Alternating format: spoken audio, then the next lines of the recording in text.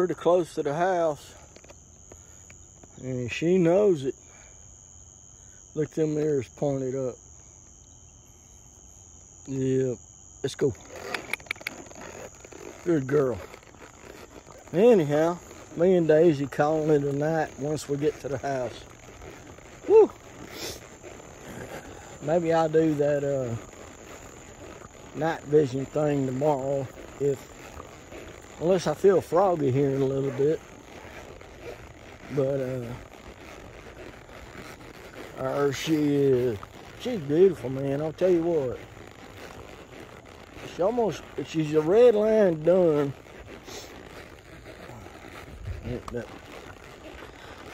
But she sort of kind of has the socks of one of them other horses.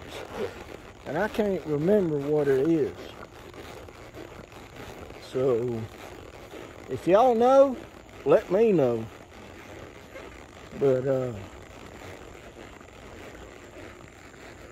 we're almost to the house. She wasn't messing around. She messed around for the last 3 or 4 hours while we was riding. What's it? Oh, it's a phone booker. No, it's not. Puppy dog bag food. Get over. Get over. Over. Go home.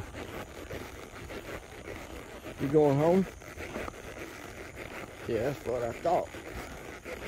Stick that boot on you, you gonna go.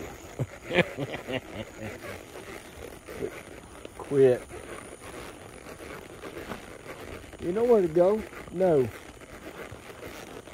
Whoa. Whoa. Oh, something's got her attention over yonder. That's one thing about horses. In back there, there's always, when something's going on, man, you can barely control them. Hey, chill. Chill. Let Daddy down off there. Alright, folks, I'm fixing to unsaddle her and everything and find out what she is looking at. Y'all take care.